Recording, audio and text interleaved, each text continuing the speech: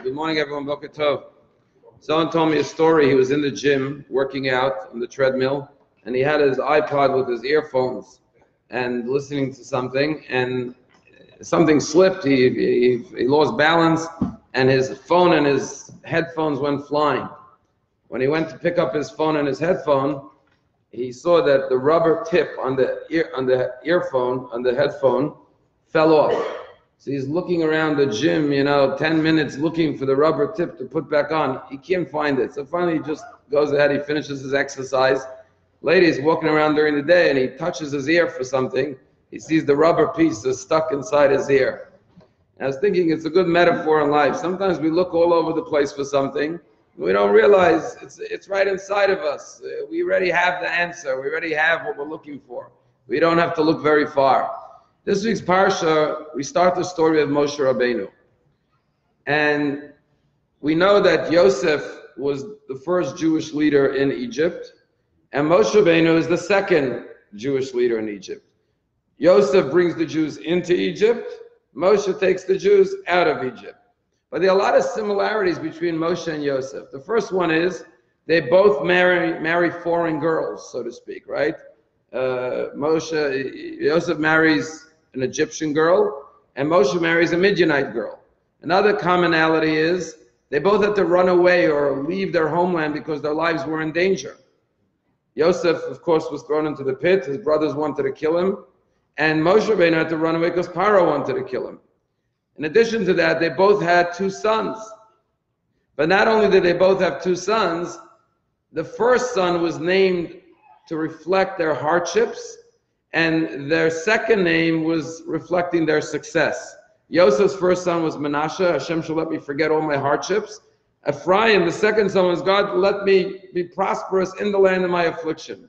When you come to the two sons of Moshe Rabbeinu, you have the same thing. Gershon, I am a stranger, a foreigner in another land. And the second name, Eliezer, God saved me from the sword of Paro. And one other commonality between these two personalities, Yosef and Moshe, is that both of their father-in-laws were priests of other gods. By Yisro, of course, was a priest of Midian, the father-in-law of Moshe Rabbeinu. But Yosef's father-in-law was also a priest in Egypt. It says he married Asnas Bas Potiphera Kohen On. He was a priest of On. So there's a lot of commonalities. But one commonality that really goes unnoticed is fascinating.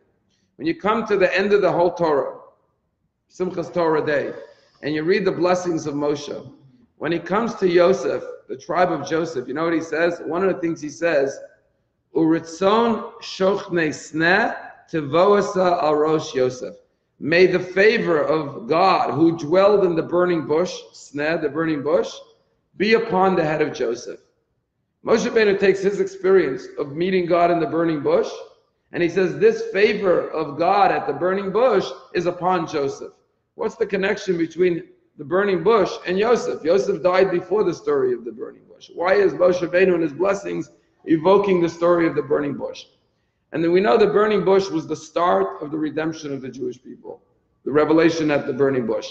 And the burning bush serves as a metaphor for many things.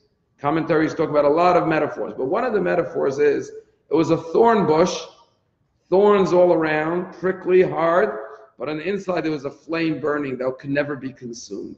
And what was God showing Moshe Rabbeinu? That sometimes you meet a Jew as a leader, you're going to be the leader of the Jewish people. The Jew on the outside looks like he has thorns. He's prickly. He rejects you. He rejects Judaism. He seems hard. He seems uninterested in Judaism, in the relationship with Hashem.